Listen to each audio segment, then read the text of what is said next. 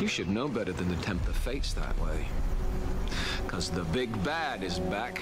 The original cast of Buffy the Vampire Slayer are returning for a new Audible spin-off series called Slayers, the Buffyverse story. Set 20 years after the series finale, the new series sees James Marsters reprise his role as Spike alongside other returning cast members such as Charisma Carpenter, Anthony Head, and Amber Benson.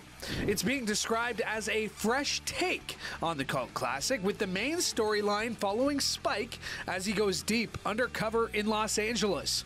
It will follow Spike and his new protege as they run into a veteran Slayer who comes from a parallel reality where Buffy Summers never existed and Cordelia Chase is the one and only Slayer.